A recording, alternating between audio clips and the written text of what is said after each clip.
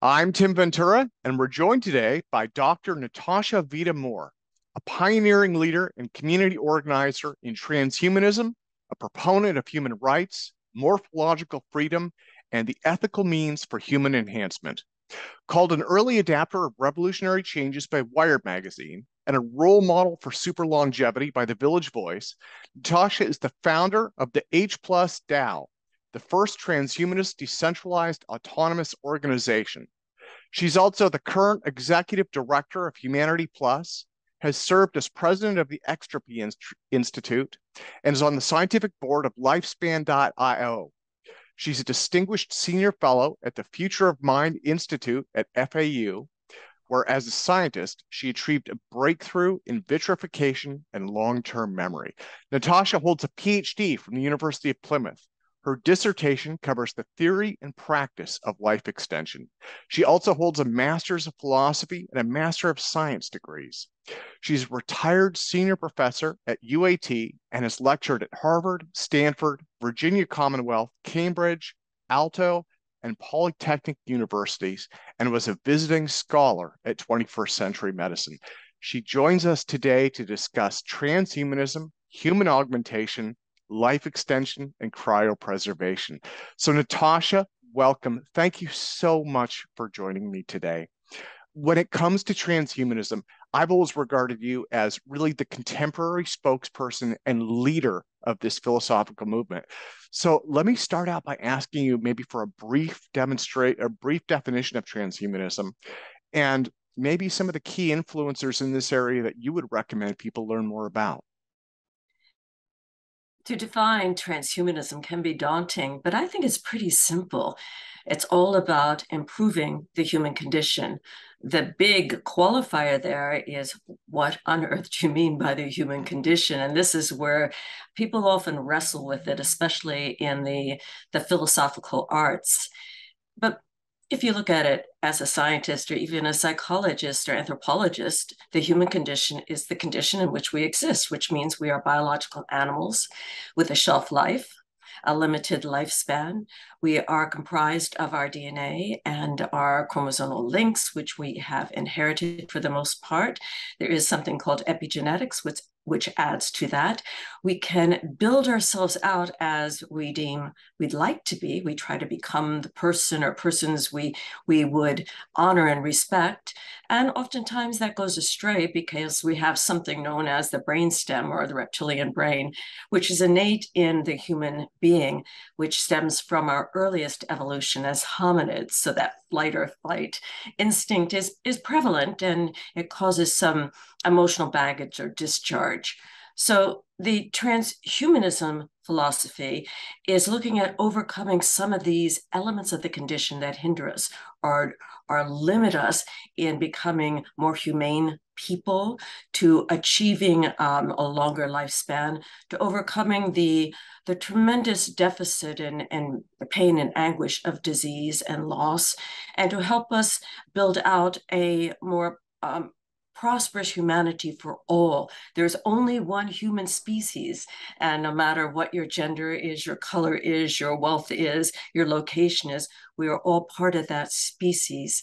And that fundamentally is transhumanism, to overcome the human condition in the sense of trying to become more humane and extend life so that we're rid of the disease and the aging that is so troublesome to so many people, especially the part of disease that inhibits us.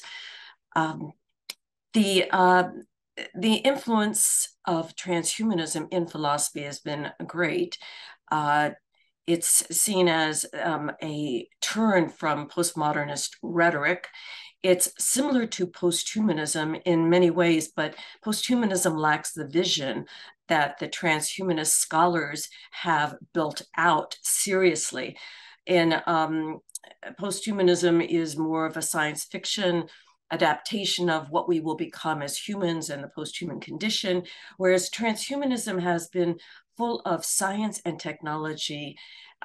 Since its onset, especially a deep dive into philosophy and computer science, looking at the earliest elements of encryption and blockchain and Bitcoin to artificial intelligence and nanotechnology, life extension, space exploration, and overcoming disease. The books that I would recommend, of course, are The Transhumanist Reader, which has 72 authors in it, all scholars, and First Place, or first-hand, I should say, primary sources of knowledge that was developed by them, not others parroting them, for example. So that's the first book I would recommend. I'd also recommend taking the course Transhumanism, an introduction that is presented at the Center for Transhumanist Studies, that is online, very inexpensive, only $25, and is rich and full of ideas across the different views within the philosophy of transhumanism. I'd also recommend paying attention to people like Martine Rothblatt, who is a leader in the transgender arena, and she wrote the book The Apartheid of Sex in 1995, which is pretty amazing. The work of Anders Sandberg, the work of Max Moore, of course, the philosopher of transhumanism. And I think that there are so many individuals across fields, especially a transdisciplinary scope of knowledge, that transhumanism is aligned with. Wonderful, wonderful. Well, one of the things that's intrigued me, and I was just blown away by this, when I started doing story research for this interview, I started to realize how rapidly this community is growing. I was actually just blown away at how many people are coming into transhumanism and embracing this philosophy and getting involved. And so I wanted to ask you about that because again, this community growth, I really haven't seen anything like it. Now, do you think the rapid advances in medical technology might be part of that, where it's inspiring millennials towards transhumanism, getting younger people involved? And then from the other aspect of that, I was wondering if maybe the aging boomer population is also kind of coming into the fold as well as bringing funding with them as they look for ways to increase their longevity. I think you're absolutely spot on in both counts. The And I'd like to add to that, it's not just the baby boomers realizing that we are aging and looking at anti-aging, which is really sequestered within transhumanism, because at the core of transhumanism is extending human life. But I think you're spot on with the baby boomer generation looking at aging and going, whoa, wait a minute, it's all of a sudden upon me or us, and let's do something about it. I think it's also the other generations, the X generation, the Y generation, the looking at the generation that doesn't even want to identify as a generation. So games, I think, have added to transhumanism within the scope of those who play a lot of games, because there's a lot of reference to characters. And Deus Ex Machina, for example, was based on a transhumanist story. And when you look at a lot of the TV shows on Netflix, like Expanse and Upload and Westworld, and a lot of AI and a lot of the prosthetic augmentations of avatars and humanoids or robot humans. So that's really interesting. So I think science fiction has done a lot of damage to ideas about the future from a dystopian negative view, which is always about war and fighting, and very mythic and lore about Prometheus or Pandora's box or Icarus, those stories that we're not supposed to reach too high or too far, because if we do, something bad is going to happen. But I think we pretty much overcome that. Another area that I think is really important is encryption. We have to protect our identity, our computers, our devices. So because we carry devices around with us everywhere, and they've become an what I call an exoperipheral central nervous system, they have to be protected. So encryption and understanding identity and protection is really important. And that's always been at the core of transhumanism in the early days in the 1990s. The other area is gender identification. Transhumanism has always been about cross gender, never identifying as one gender or another, and people can, be who they want to be. And so transhumanism has been at the forefront of this whole gender identification, not just with transgender, but with looking at interchangeable gender. And you don't have to be a binary system of genders. And I think that's very important. So now that people are looking at how they want to identify themselves, I think that ties into transhumanism. Not that transhumanism is part of that community, the LGBTQ, but it has been supportive of it for eons. I mean, long before it became popular to be supportive of it. It's also been very supportive of women, and long before the Me Too movement, and women's rights, and looking at women as consequential, if not essential, to the future, because of the talents and skills that women have, not only innately, but have gone through the trenches to be recognized for, especially in the sciences and technologies and philosophies. Well, actually, in all fields. But I also think it's growing because of the internet. Long before the internet, we had the World Wide Web, and a transhumanist organization that I was part of had the first email list on the World Wide Web, and that was pretty cool. And we talked about and debated life extension and genetic engineering, and looking at different bodies, whole body prosthetics, encryption, blockchain, nanomedicine, nanotechnology, and most of it was based on AI. And so now that AI has become mainstream, a lot of the early ideas that were very transhumanist in scope has also become mainstream. Well, that's wonderful. That's so in depth. It sounds like you're describing really it's benefiting from a convergence then. Really, it's just many different things that are kind of converging to drive that forward. That's really what it sounds like. Well said. Well said, Tim. Yeah.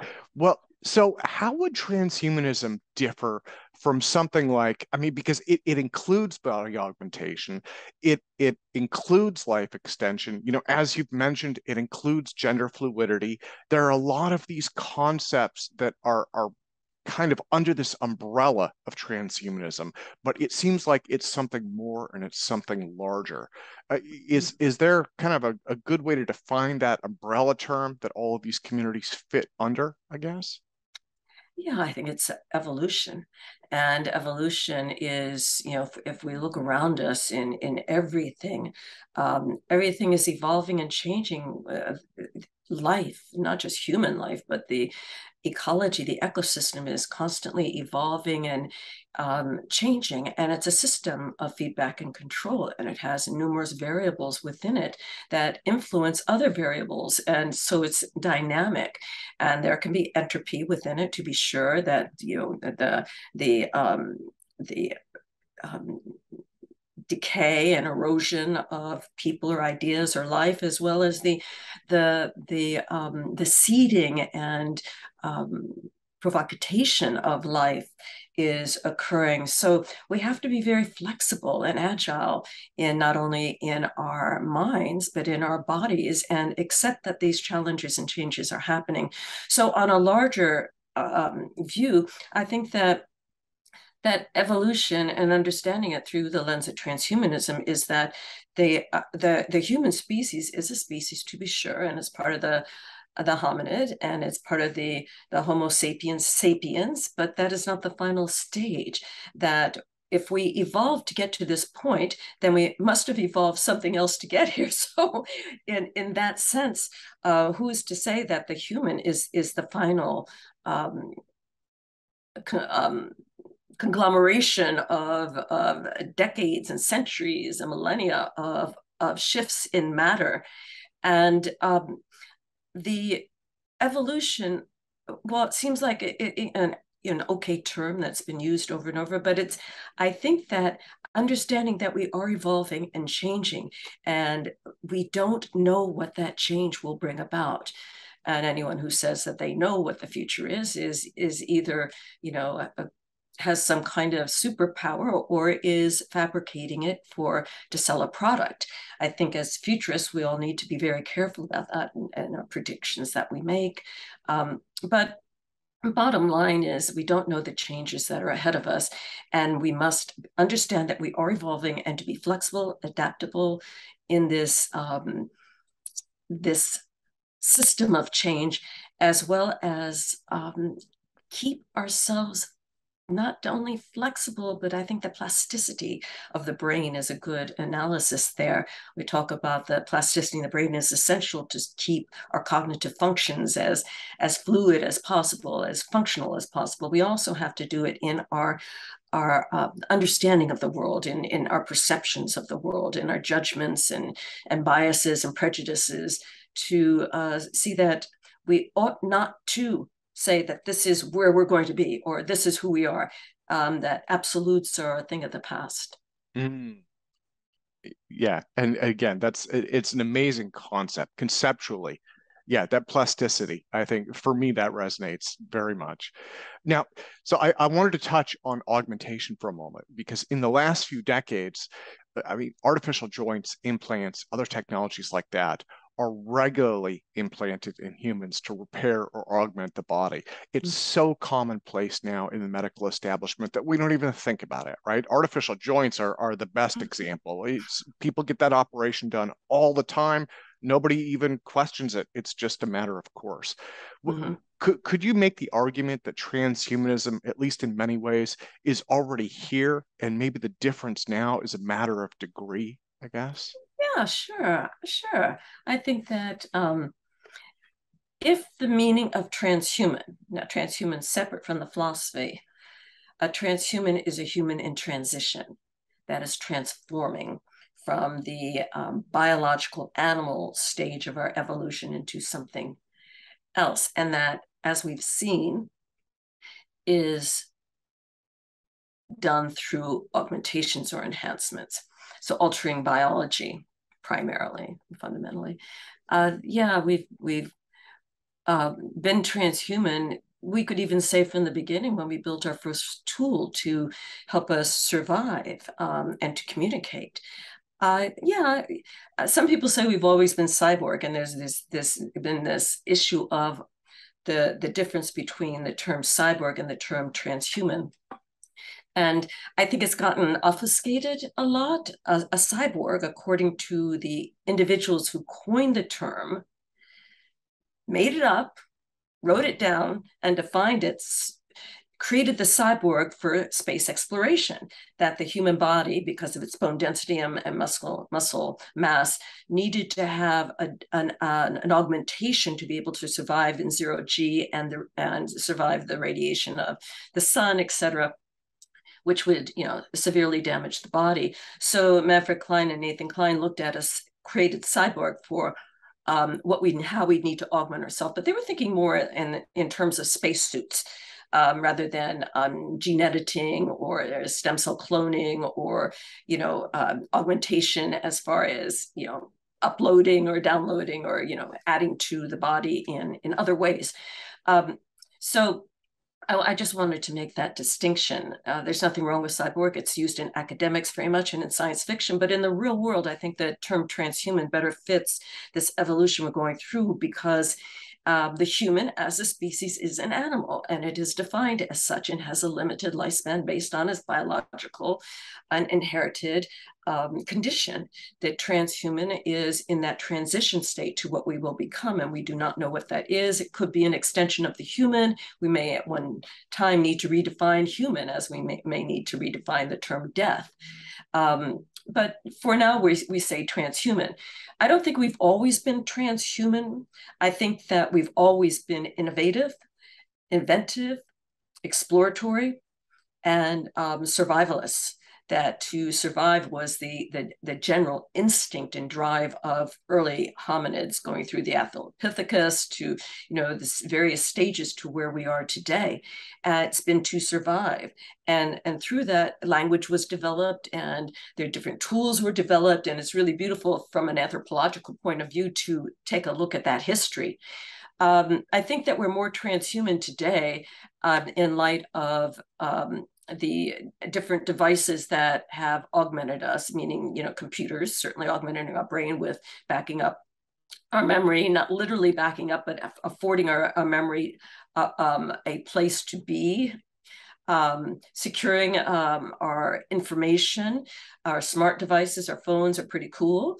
The advances in neuropharmacology is amazing, and the advances in augmenting the human body with roboticized AI-driven haptic system devices such as prosthetic legs and prosthetic arms is quite marvelous when you take a look at how that's grown by leaps and bounds over the past 20 years. A prosthetic body part used to be something one was ashamed of, maybe hid. And today, most people with these body parts show them off. And, I always compliment them. Every time I see a prosthetic leg arm, I go, cool if there's a level of, eye contact there. I certainly wouldn't interrupt someone and point that out. That'd be a little bit rude, perhaps. But I think that we're more transhuman today because people are saying, I don't want to age so quickly. Life is too short. And we're hearing people say, I don't want to get dementia. I want to preserve my memories. And no one wants their children or their parents or their loved ones or even anyone to suffer from a horrific disease. We want to put an end to that. Well, and if I could transition a bit to the life extension aspect of this, and I know that is such an important part, not only of your own work and your own passion, but also in this community. So a couple of the ones that I've been following, I'm an enormous fan of Dr. David Sinclair's work. I'm not sure if you followed him, but he's been doing a lot with NMN. He's working on extending what he calls the health span of test animals.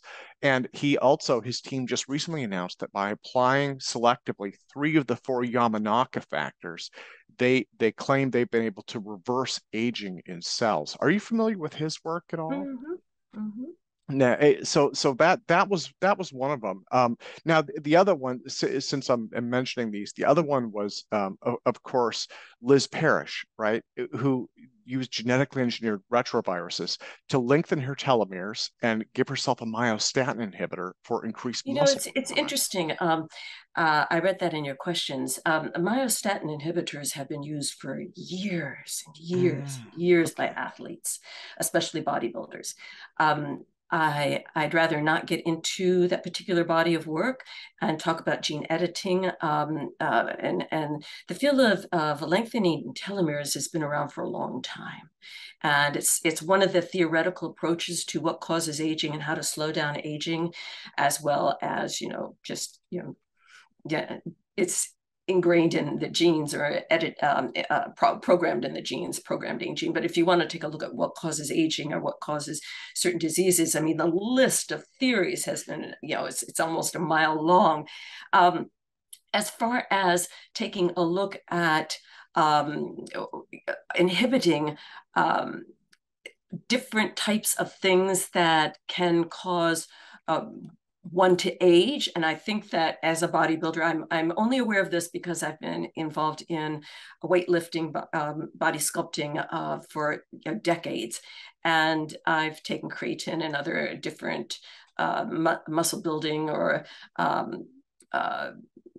myostatin inhibitors for a long time. You don't need to go to the length of gene editing for that. They're available readily for that. But we need to be really careful about gene editing and what we're doing because we don't know some of the results. For example, with the telomere or the enzyme telomerase, sometimes lengthening the telomere can cause cancer. So you want to be really careful there. And I have firsthand experience in being very careful about human growth hormone. I spoke to my medical advisor, who's one of the leading specialists in some of the advances in different supplements one can take. And he said, I am not a candidate for that because I have had cancer. I've had bladder cancer and skin cancer. So you don't want, if you've had cancer, if you have cancer in your history, your genetic history, you want to be very careful about some of these things. So I think as life extensionists, people get really excited about, we're all zero patients with a lot of things. I made a film in 2005, I think it was, on I rebuilt my bone system and muscular system through a certain protocols, scientific protocols. I was suffering from early onset osteopenia and muscle loss, and I countered that, and it's in my PhD dissertation, my doctoral dissertation on the work I did on that, and I had a team of advisors, of course, but I reversed the osteopenia and the bone density, and I also built up muscles around that area through different other types of things. So we don't need to go so far with gene editing, but the beauty of the history of genetic engineering and gene editing, it goes back to the 1980s. And so the first gene editing was identified there, and it's really marvelous to track the history of some of the protocols that we talk about today and see when they were first done. And people forget about that there is this incredible history. For example, here's an analogy: the first test tube baby was in 1978.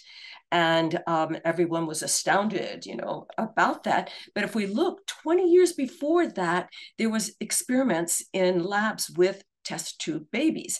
And but they didn't go to the birthing stage as with Miss Brown, so it didn't get the promotion that was set up for it.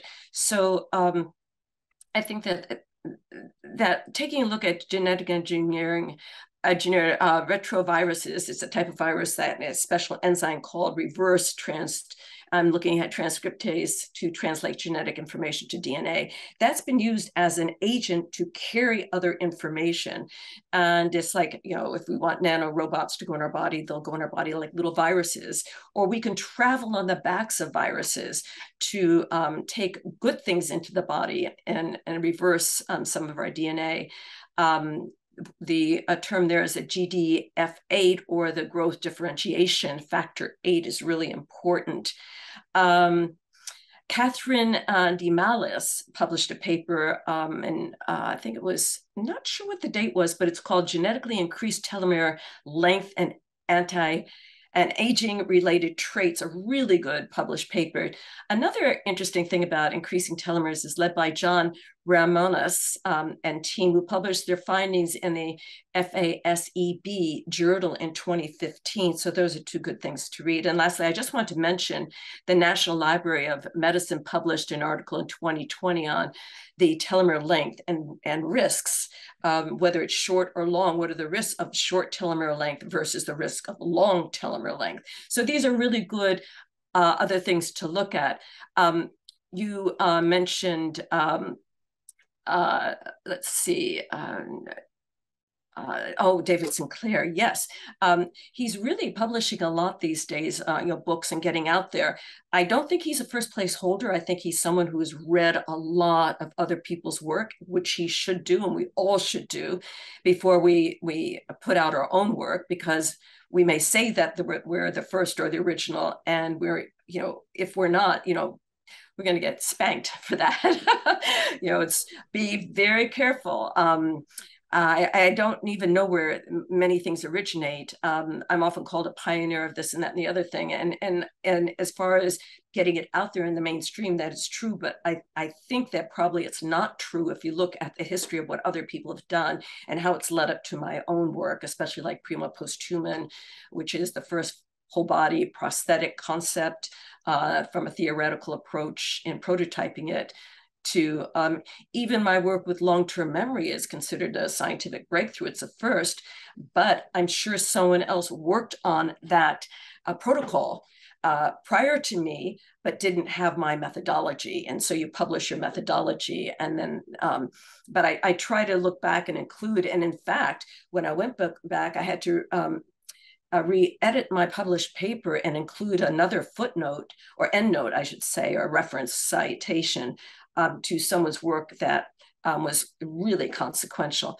So David Sinclair, I think he's got some good ideas. I'm not quite sure about what he's promoting with I'm very speculation. So why do you think that this particular protocol or methodology that he's promoting is something that you really want to support and get into?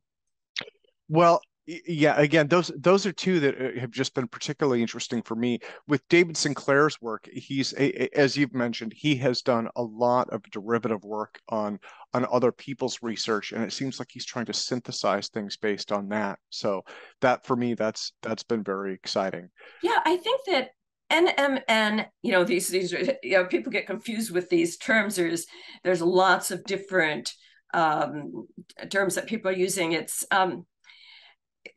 We're talking about absorption. And one of the things that we've learned through unraveling our DNA is that we thought it was all about genomics and the gene. Then we find, oh, there's this thing called proteinomics, and there's a protein. And then we have to look deeper into that. So the more we learn, the more that is coming up. One thing that's really interesting in all the research that's being done, it's how we absorb the elixir, let's just call it. Not all bodies can absorb medications or products or supplements at the same rate. So we have to be very careful there. Sometimes you may have, and again, this is getting into the very details of genetic architecture, that if you have a particular enzyme or a mutation within an aspect of a gene that doesn't accept maybe something that everyone else is taking that's really going to make them more youthful, for example, it's going to damage you. So Okay.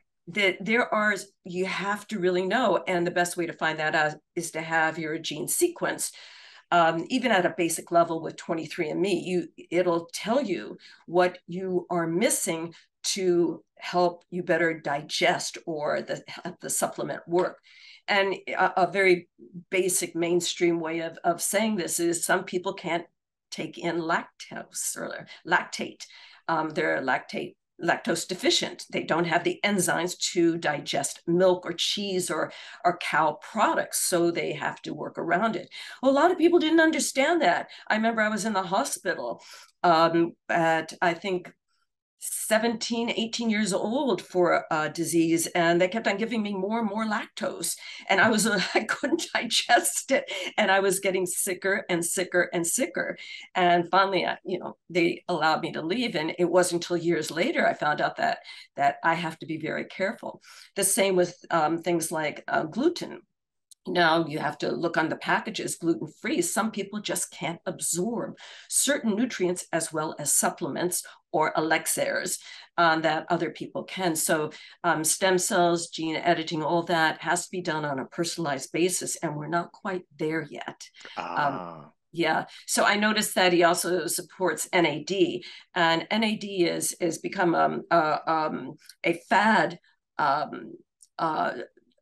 supplement, but we're not sure how well it really works. And there's so many, and you can go to all these life extension conferences, and they'll have trade shows that push different supplements and make claims. Well, maybe those claims are true. Maybe they are ethical for certain people, but not all people are the same. And I think those who identify this early on in their work and in their sponsorship and promotion of their own products, put that warning out there. Get your gene sequence, find out if you have anything that's not going to digest or take in this supplement or protocol, because it's really important. Yeah, yeah. Well, so, next I'd like to ask about Alcor. And this is something that you've had a long-term association with. Uh-huh. They specialize in cryogenically freezing humans in the hopes of reviving them with future advances in technology. So I was just wondering if you could update me on how Alcor is doing. I mean, they've been around for a very long time. They are, in my opinion, they are kind of the most reputable. They've done all sorts of breakthrough work there. Do you have any kind of updates on where things are going in terms of cryogenics, advances in that field? And is that something, would you consider that maybe a viable alternative? I mean, for people where maybe they're beyond the benefits of today's life extension, Mhm. is cryopreservation, cryotransport something they should be looking at, do you think? Oh, absolutely. I really do. And in all sincerity, um, everything I have researched, studied, I think cryonics ought to be plan A. Just like I'm very um, uh, careful about certain things in my life. I come from a background where I was a fine artist and performer for many, many years. And I didn't think about money because I never had to worry really about money. It wasn't something that I always knew to work and make a living. I was very careful about saving and whatnot. But a lot of people don't pay attention to their insurance, auto insurance or health insurance or um, their savings. They live from paycheck to paycheck, and that's not a very smart thing to do because you can lose your job at any time or run into a difficult time. So I'm someone who's very pragmatic, and I think that chronics is the smartest thing to do as far as if you're into longevity or life extension on any level, get a chronics insurance plan because if you do, you will you'll sleep more soundly and be more confident because that the um, death is around us at every corner. Anything can happen at any time, and most of us experience it ourselves or with people we know or witnessed it in some ways or read about it at least. Know that life is not a promise. It's it's something that it's a very uh, unstable. Yeah. And the best way to you can be the smartest person in the world and done the incredible scientific research and really been seminal in your research, but you could also, oops, fall down. Someone hits you. Yeah, these accidents happen. Maybe you'll take a medication that doesn't agree with another medication and you forgot that you were on this other medication and you die in your sleep. These things happen all the time. They happen on a daily basis. Or, and and of course we don't think about it because we don't want to be crazy and OCD about death, but we need to just apply some common sense and some practicality. So chronics I see as plan A. What is this? The state of the science and technology of cryonics? It keeps on advancing all the time. The cryoperfusions are at the best stage that they've ever been, thanks to Dr. Greg Fay. Um, the ability to see the viability of the brain after cryopreservation is something that we can now do with the CT scanner, looking through the aluminum dewar at the brain that has been vitrified. And the evidence shows that there is little to no fracturing of a crystallization of cells in the frozen state that have fractured, causing severe problems for the brain. And that's really a good thing to be able to see into how the patient is. Vitrification still stands out as being a primary methodology. It's used, vitrification is used with embryos, sperm, egg, organs, etc. So it is the best that we have today. So no matter how smart you are or how healthy you are, how athletic you are, it's best to get your plan in the process, if not completed and put away, and then you're done, just like your estate planning. That's getting your living will and estate planning can seem daunting to many people and they don't have it. But anyone in the United States who doesn't have this in place will if they were to die, their estate would go into probate. No matter if you just own a car, if you own a mansion, it doesn't matter. It still goes through the courts. It's very lengthy and very expensive, and your children will not get what you have willed to them if it goes into probate. More Yeah. likely than not. So you want to be very careful about that. Now, Alcor, in my view, and from looking at the stats of the different organizations going on, still is the world leading organization. Switzerland's doing quite well with their organization. Alcor itself, as long as Max is at the helm as its ambassador and president emeritus, I think it'll do well. If there is no, the former president CEO, Patrick, is no longer with Alcor, and the location is still in Scottsdale, and it still looks good, and everything's going well. I think that still getting tremendous documentaries and press. So the concept of cryonics and the research being done in it is still good. I wanted to do a secondary project since I worked on long-term memory of a simple animal, and I was successful with my scientific research and published and awarded and all of that, which is really great. I would like to do another project. There was a project I was going to do with neurons, but that's kind of on hold at the moment. But I think there can be more and more projects. Cryonics will probably not be recognized by the mainstream until a mammal or a larger animal is revived. And I know that, and I'm a big key spokesperson for that. And I think that as long as Max Morse is recognized as the go-to person for not only the practice of human cryopreservation, the science, the technology, the advances, the pragmatic aspects of it, the legal aspects of it, and all that will be doing well because of his level of ethics and integrity. So as long as Max is at the forefront of cryonics, I think that we'll all be safe. But we also have to be very cautious about new cryonics organizations coming about that may not have the protocol that best is in the patient's best interest. They might, it's just like any business might come along and try to do things faster, or get their name out there faster, or maybe save money, do some things that may not work in the long run. So we really, when you sign up for cryonics, make sure that you sign up with an organization that has an incredible level of integrity. Absolutely. Absolutely. Yeah, because cryo storage could take potentially so long. So, Natasha, thank you again. Thank you so much for joining me today. Let me close by asking what comes next for you? What are the projects that you're currently working on, and where do you see yourself in the near future? Let's see. It's interesting. I love the work I did in the late 1990s when designing the whole body prosthetic, engineered through narrow AI and haptic systems and nanorobotics. I think that project still holds water. And I just did a revision on that, updating it with nanomedicine. And I think nanomedicine may be the scientific breakthrough that we're all waiting for to extend life. And that's really exciting for me.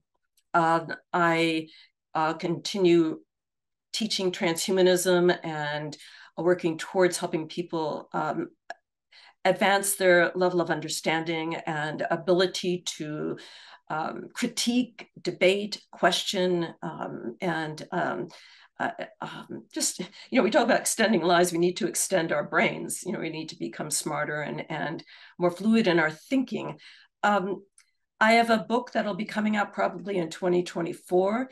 It's Beautiful Science. And so that's exciting for me. But other than that, I just continue to give talks and do documentaries and think about the future and how I can better serve others with my many years in academics and in the world of science. It's and in the world of the arts too. I mean, there's this wonderful confluence of science and the arts and education that I absolutely adore. And I hope to be around long enough for that. I'm healthy and well. I continue to be athletic, and I love that. I love my 2 dogs and all my friends. I feel so happy to have as many friends and supporters that I do, as well as supporting so many people that I absolutely adore. There's some great people in the world, and we all need to support each other in these ways. And be better bullshit detectors too. When someone is trying to pull one over us, no, don't do that. Catch it, correct it, and wish people well. Always wish people well. And Tim, as far as you're concerned, I love what you're doing. I think that you are providing a source of knowledge where it's needed. And I think I really respect, and I think that the service that you're providing is essential because you're not selling a product. What you're doing is you're informing through knowledge. And I think that is so desperately needed to get beyond these polarized views and binary thinking. We need more of this. So thank you. Well, thank you again. Thank you again. And have a wonderful day. Thank you.